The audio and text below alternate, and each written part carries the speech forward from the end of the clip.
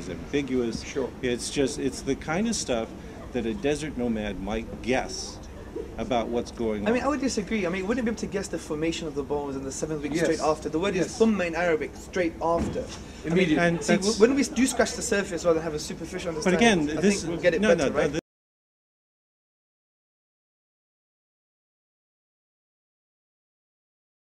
cartilaginous centers will form bone, Right. and these are forming simultaneously with each other. Right. Simultaneously.